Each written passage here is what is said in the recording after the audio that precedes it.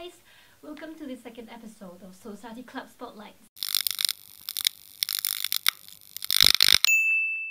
This episode is specially featured for the Chinese New Year.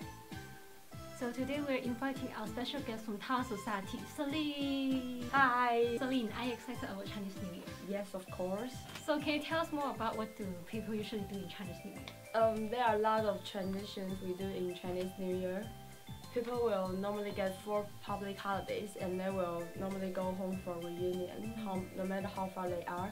And one of the most important tradition is older relatives will give red package to younger children. And also we have certain greetings such as 恭喜发财红包拿来 before receiving the red envelopes. So what's your favorite part of Chinese New Year? Enjoying the crowded atmosphere all around when you can see all your beloved family members gathering all together. And one of the tradition is to represent the new beginning. People will normally get new clothes for themselves and also for their children. So that is my favorite part as well. Okay, thank you so much for Celine. Chinese New Year is just as much important as Christmas. It is time to ring out the old and ring in the new. Traditions like dragon dance and parade are performed every year in the Chinatown of Newcastle. There are also booths beside the wall organized by the Chinese to spread the culture out. Hi, today is the first day of Chinese New Year. Let's see what's happening in Taiwanese society.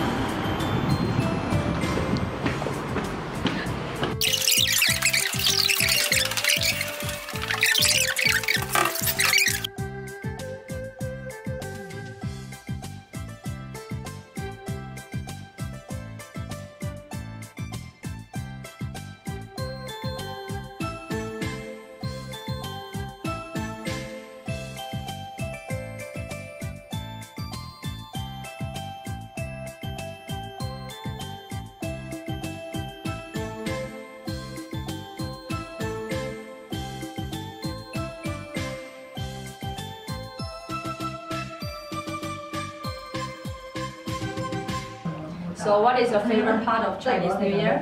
I would say being as a president of Taiwanese society, the more exciting thing is organizing such an event like tonight. Because obviously you can see quite a lot of people that you never see in daily life, especially after working about it. Because I like the feeling of people and students getting all together, especially like today. We've got 3 foreigners, and this is the scene I really like to see because I love to see the way they enjoy it. The Northeast England 5 University Chinese New Year Gala is an annual event organized by the Chinese Students and Scholars Association. There are talented entertaining performances over the whole night to celebrate the Spring Festival and spread the Chinese culture.